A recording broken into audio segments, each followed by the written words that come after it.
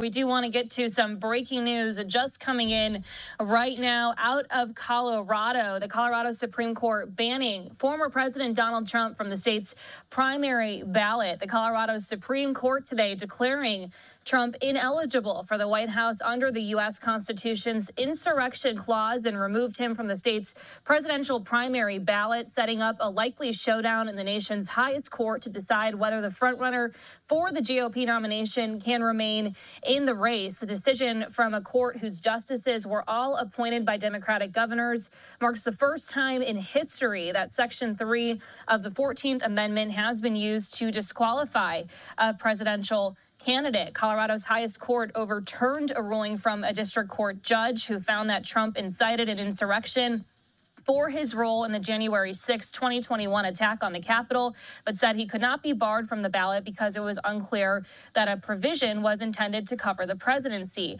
The court stayed its decision until January 4th, or until the U.S. Supreme Court ruled on the case. Trump's attorneys had promised to appeal any disqualification immediately to the nation's highest court, which has the final say about constitutional matters. His campaign said it's working on a response to the ruling. And speaking of former President Donald Trump, we have a live picture here from this rally that's happening out of Waterloo, Iowa. So certainly would think that he would address this breaking news as it just came down here. Again, Colorado, the Supreme Court declaring former President Donald Trump ineligible for the White House under the U.S. Constitution's insurrection clause and removed him from the state's primary presidential ballot. So some major news, some historic news yet again dropping down here out of Colorado. And this is an issue, a topic that had failed in also Michigan and Minnesota. And so this is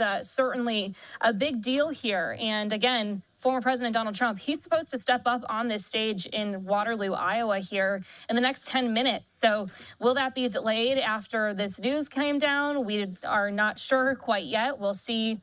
Time will tell us if that will be the case, but would think that he would likely comment on this as it just came down here.